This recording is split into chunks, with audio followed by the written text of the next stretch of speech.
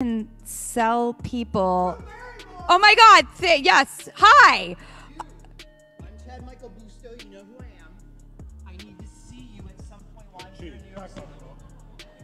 Okay? Here, take this. Oh, that was.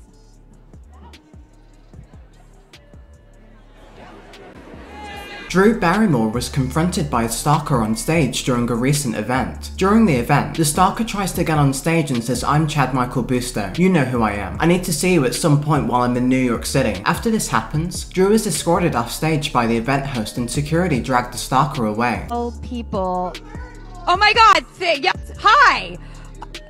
I'm Chad Michael Busto. You know who I am. I need to see you at some point while I'm here in New York City.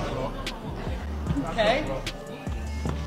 The stalker named Chad Michael Busto was arrested back in 2017. This was for exposing himself in the ocean. Back in 2017, a report on the news said a 37-year-old man was arrested for indecent exposure. This was after witnesses reported that he was acting crazy like he was on drugs, and said he was exposing himself in the ocean near 19th Avenue South. Chad Michael Busto was arrested and charged with indecent exposure, disorderly conduct, and resisting arrest after police responded to the beach for a report of a man exposing himself by the ocean. Busto initially resisted officers, and he was also charged with disorderly conduct for yelling explicits at a bystander as he was being arrested. After Busto was transported to jail, several witnesses approached the responding officer and reported what they saw. One witness said they saw Busto squat down by the water, reach into his pants, and play with his private parts. Back in 2012, Chad Michael Busto was arrested for trying to entice two girls aged 12 and 15 at a bus stop. Because of all of this, he is a very dangerous man, and Drew could have been in grave danger had security not dragged the man away. For this video's comment question, are you worried about Drew? Before you go, be sure to give this video a thumbs up and subscribe for daily news updates on your favourite celebs. Thanks a lot for watching.